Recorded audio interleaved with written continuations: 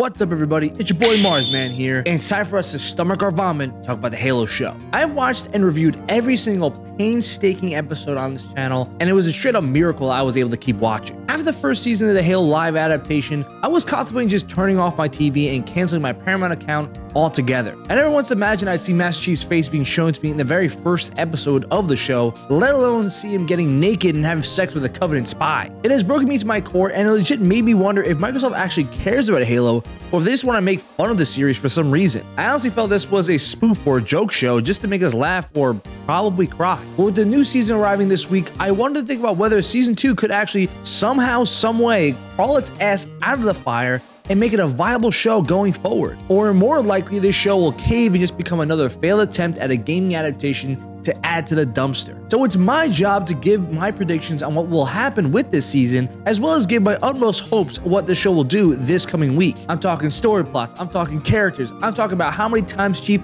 takes off his helmet. Does Halo TV show season 2 have a chance? What would need to happen to save this show from crumbling? Let's count how often Chief shows his cheeks, get naked with some aliens, and take off our helmet right into this. And I want to start off with my predictions. And what I mean by this is what I think will actually happen with the show. And I'll start off with the narrative. The story is pretty much going to revolve around the fall of Reach. Seeing pretty much everyone getting destroyed around us with the invasion of the Covenant will pretty much be guaranteed. We've already seen this with mounds of posters and trailers giving us a basic doomsday feel of everything just being destroyed around us. What I feel it might be somewhat of a surprise is that we might get some more backstory into Silver Team. There were some scenes in the trailers that actually show that there were some hints or callbacks to the Fall of Reach book, which was a fantastic story about how John and Silver Team kind of formed together to become one unit. And granted, when I say Silver Team, I do mean the original Blue Team from the book. Now, granted, if they actually do follow this storyline and kind of tell a story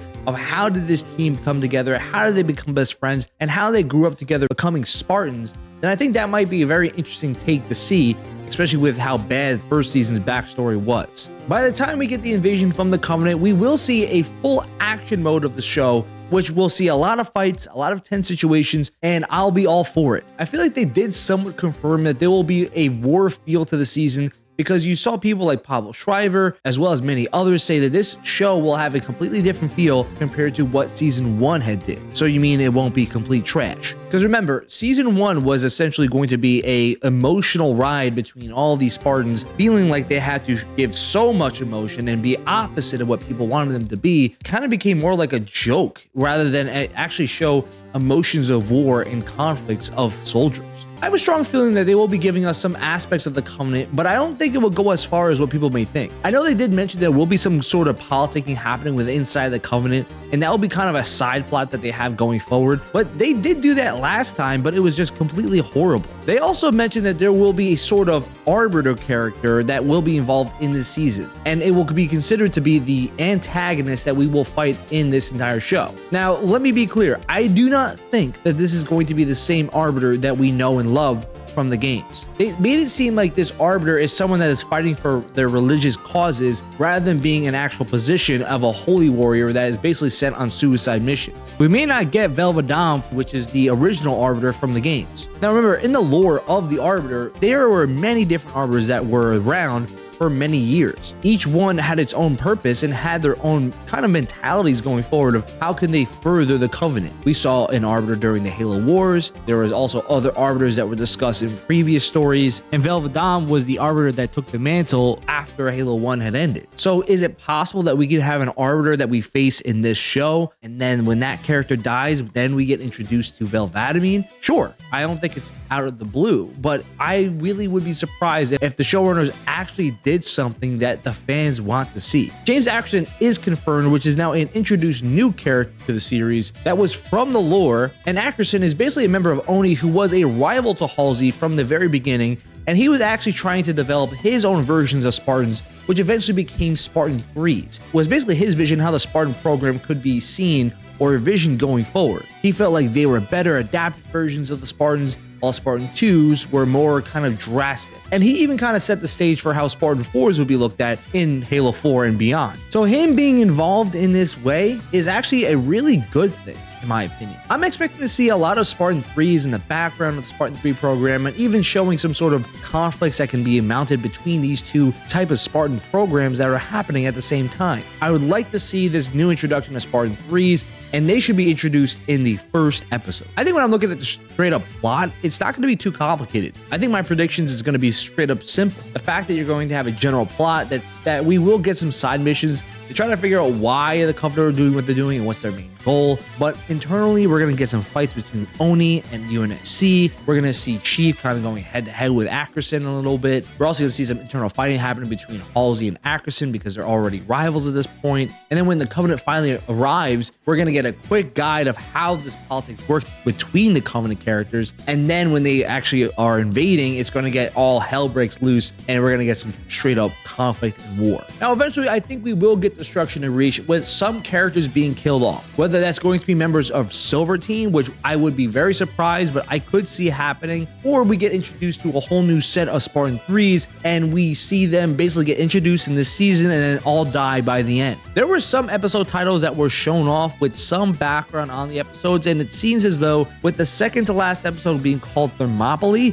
I have a feeling that's where a lot of Spartans are going to die. And remember, this is not really a spoiler because at the end of the day, the Spartan program was seen as a way to combat against human insurrection, but with Reach being invaded by the Covenant, this was the time where most Spartans are killed. And it all leads to the final episode, which is called Halo, in which I think that the last scene that you see from like Halo Reach is going to be very similar to what we see in this type of show, where they might have the Spartan 3s kind of take the stand to kind of defend, to allow for Master Chief to get on the Pillar of Autumn and then escape to the Halo Ring. The only question I do have though is whether or not Silver Team will be on the ship with Chief, or will they stay behind and basically help defend. Now we do know, even in the books and in other stories, Blue Team doesn't die on Reach. They do get away, but they did stay and fight, while Chief did get on the Pillar of Autumn with Cortana and get away. So they might follow that same story, and then maybe in season 3, if the show is still around, they might continue the other Spartan stories that are continuing Reach and beyond, while Chief is going to be continuing the story from Halo 1, supposedly. Now, with my predictions out of the way, I'm going to talk about the hopes, and this is really about how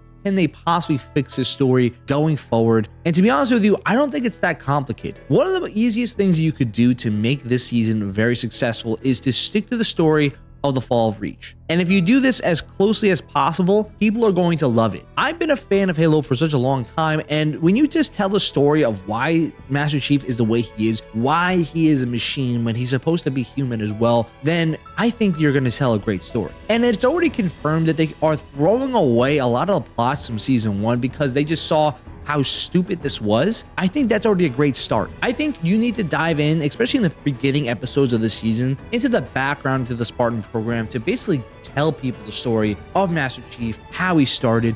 And if you need some inspiration, look to the book, The Fall of Reach. It does a perfect job of explaining the background of the Master Chief and his squad, and then tells you why he is the way he is. And then when you finally get to the actual conflict that happens on a Reach, then you can understand why he acts the way he does, especially with these emotions that do kind of fling out at times. But most often, he tries to stay as close to being a machine as possible. And if you do this, you're not only going to be telling a great story, but you're also going to tell all the fans out there that say, hey, we listen to you, we are trying to fix the story in the right way, and we're actually going to give Master Chief some real character development and not make him look like complete trash. Now, granted, I know that Pablo Schreiber needs to show his face every other day, and I think at this point I've already accepted that as a fact, that he's just will always do that. But if you can make Master Chief become a viable character again in this show, then it just makes me intrigued to watch it some more. The more you make me hate the main character, the less likely of a chance that I'm going to stick around and keep watching. And my hopes is that you need to include those antagonists that feel more viable and actually feel like an actual group of people or aliens that make sense to be villains. In the first season, we were just throwing some some random villains like Vanek or other crazy ass people that make zero sense. And a lot of times, like, I would just look at what, like, when Quan was introduced to a story or her whole story plot with the rebels, it just made me not want to watch the show. It made me want to turn it off and just skip a week because it turned like it was like a filler episode. And there's no reason to do that. If you have aliens that are good villains, you have Ackerson, who's a good villain, you have these storylines that revolve around these villains and protagonists, then I'm going to be excited to watch. I can already tell you right away, if I see Quan in this show, which I know I will, any story plot with her involved in the rebels or Soren's mutinies, I am already going to be upset at that part. So if you could make those scenes as short as possible and have us be really back to the main conflict as much as possible, then I will probably be a little bit more happy with this. I think that this whole season needs to revolve around basically the development of the backstory of this show, as well as giving us something to be intrigued about going forward. You need to tell us the politics between the prophets, the elites, and the other alien races in the Covenant. You need to give us characters on the Covenant that make us feel like, wow, this guy's a badass, whether he's a bad guy, whether he's an anti-hero, whatever it may be. You need to give us more backstory on the Spartan program to explain why the Master Chief is the way he is. And if you're already able to do this and you're introduce these characters in the right way, then you can do something that not even the games did. If you can go into Velvatamine and his backstory in the Halo Reach storyline, then you would have done something that no game has ever done. And that would be give those antagonists backstory to explain why they are the way they are. And I feel like if you do that, then a lot of fans will be happy to keep watching, including me. So at this point, I've only felt anger at the show, but give us some story writing that is unique. Tell the story of games that are the most important, and just, in my opinion, make this feel like a war. Reach is one of the most important stories to tell in this franchise, and if you do it well, you'll get more people excited for this project. Halo's show still has a chance to give us something that isn't complete trash, but we really won't know until they just write Chief in a way that isn't straight up embarrassing. But are you excited for the Halo TV show Season 2? Let me know what you think in the comments below. If you like this type of content, make sure you hit that thumbs up and subscribe to support the channel. Until next time, this is Marsman signing off. Peace out, guys.